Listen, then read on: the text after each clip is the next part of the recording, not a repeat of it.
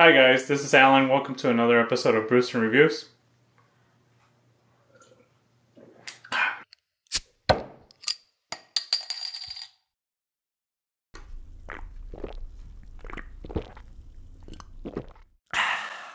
On today's episode, we're going to be discussing the new movie for the Power Rangers. The original Rangers coming back to the theaters. We have 5 Rangers, which are Jason, which is the leader, jock of the group, Billy, who's the brain, Kimberly, who is the popular girl from the group and joins them, Trini, who's the badass, and Zach, who's the risk taker from the Power Rangers. In the new Power Rangers, we also see that we get a new, edgier version of the teenagers that come from Angel Grove. Along with the original Power Rangers, we're brought back to Zordon, Alpha 5, and the evil Rita Repulsa. We're also brought back to somewhat of the original Zords. It's a new take on the original Megazord, but again, kind of take on the Tyrannosaurus Rex, the Triceratops, the Mastodon, the Saber-Tooth Tiger, and the Pterodactyl. With these new Zords, we get a CGI adaptation of them, which is a new take on the Megazords. It does appeal to a broad variety of audience, from the younger teenagers all the way to the adults. And obviously with the adults, we're brought back with a nostalgia feeling. If you were an 80s or late 80s or 90s kid, you obviously saw the original Power Rangers. One of the main factors in contributing to bringing back to watching the new movie, of course. For this next section of the Brews N Reviews, we will be discussing the plot and a summary and, our review on the Power Rangers movie. So please be aware of spoilers. There's a spoiler alert before we move forward with the Brews N Reviews. But a spoiler alert. So the plot concentrates with the Power Rangers, first of all, getting to meet each other. As you will be able to see in the movie, the 3 Rangers that meet each other right off the bat are Jason, Billy, and Kimberly. When they are, all 3 of them are in detention for some trouble they've caused. Jason's, like I said, is the jock, and he comes from a troubled house. You could tell that he's a top, player in his football team, gets injured in a car accident, which leads him again to detention. Billy, being the smart guy in the group, is actually put in detention for exploding a locker room, and Kimberly is in detention for a situation where she's displayed some inappropriate photos. They later catch up with Zach and Trini at the location of where they will find the power coins. One of the main things that are very different from the original series is that you will see that Rita was actually the original Green Ranger, a part of the original Power Rangers, in which Zordon was the Red Ranger. As you will see in the movie, Rita betrays Zordon, which leads to them hiding the power coins, which are eventually found by the new set of Rangers. After finding the power coins, Jason, along with his group of new Rangers, they eventually meet Alpha 5, who is played by Bill Hader. As you can see, this Alpha 5 is similar to the original Alpha 5, and its quirkiness and kind of cheesiness to the series. Alpha 5 introduces the Rangers to Zordon. One of the differences with this Zordon from the original Zordon is that this Zordon doesn't have as much faith in this group of Power Rangers as the original Zordon. The original series Zordon obviously is the one that brings the Rangers and gives them the power coins. In this version of or adaptation of the Power Rangers, you will see that Alpha 5 is actually the one that brings them together and has the stronger faith in the new Power Rangers. The new movie concentrates a lot on the big build-up of them being able to morph. That's actually one of the more complex parts of the plot. The fact that they're able to come together as a group and learn to be not only the Power Rangers, but actually friends, is one of the things that contributes to them being able to morph. This is very different from the original series. The Power Rangers in the original series are given the morphers, which allow them to morph. This version of the Power Rangers, they actually need to be almost one with their power coins and be able to harness that so that they're able to morph. This proves to be an actually pretty difficult task.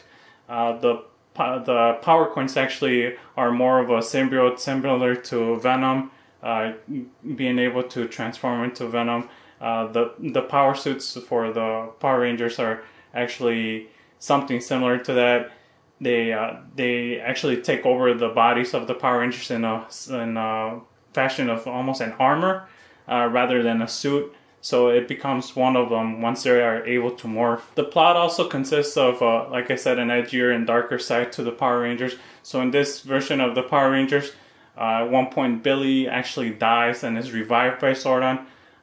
This is a key part in the movie, because after this is when they are able to morph and take on the evil Rita.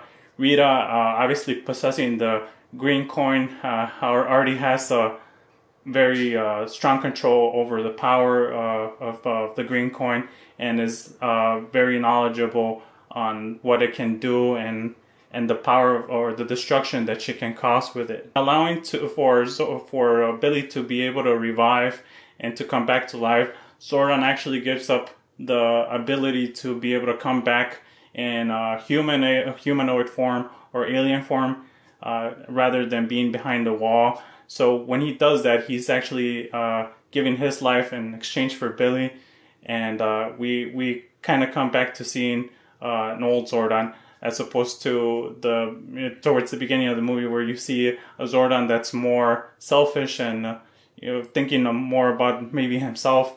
And it's at this point that he allows his trust to come through to the new Power Rangers, and to be able to give Jason the ability to be the new leader in the group.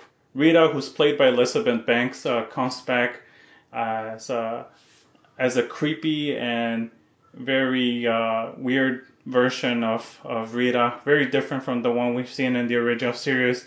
Her sole purpose is to come back and steal the Zeo crystals, which will allow her to become more powerful.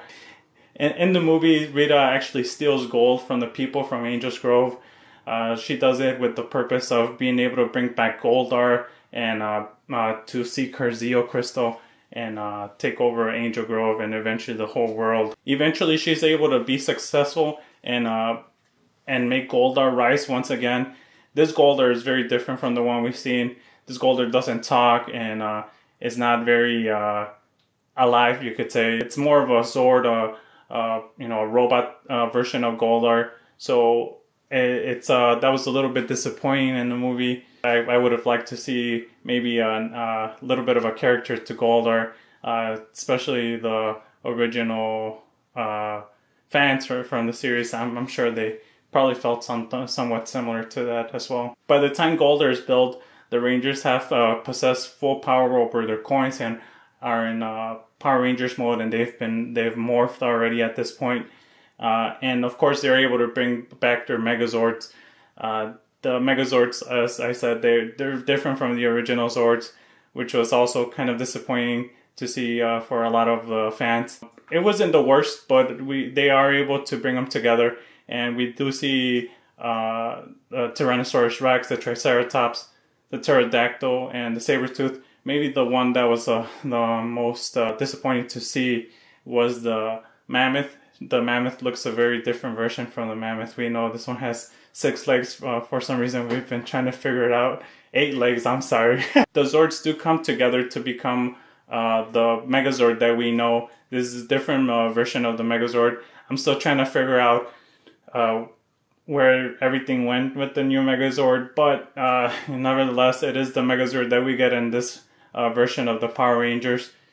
They do come into battle with the supersized Goldar, and that is the major battle scene in the movie. We do get a pretty good fight between the two, which actually destroys a lot of Angel Grove, and it ends with the Power Rangers being able to defeat Goldar and send Rita back into space. And of course, we couldn't get the Power Rangers without some kind of camera appearance from the original Green Ranger and the Pink Ranger. We get Tommy Oliver doing a brief scene with Kimberly, the original Kimberly, which is Jason David Frank and Amy Jo Johnson. Overall, the Power Rangers movies Great, pretty great movie. For nostalgia purposes, I think it was very good for the old fans, and for the newer fans, they get a kind of a brief feel for what we got to see when we were younger. But it's definitely a newer, edgier version that the new fans can appreciate. I'm really looking forward to the sequels to this movie. And at the end of the Power Rangers, we obviously get a hint of Tommy Lee Oliver coming up in the new Power Rangers movie. For Brews N Reviews, we're going to give Power Rangers 4 out of 5. We feel like they did a pretty good job in bringing back the Power Rangers in this rebooted version. And although it didn't hit the perfect image of, you know, what we feel like would be the right Power Rangers movie, it's obviously moving in a good direction for future sequels, and we're really looking forward to it. We hope you have enjoyed this review of Power Rangers, and please stay tuned for future reviews on upcoming movies, and make sure you watch Power Rangers out in theaters now. Please follow us on Facebook and Twitter and Instagram. You can find us as Geek Studioz. Please find the link below. Thanks again, guys, and until next time.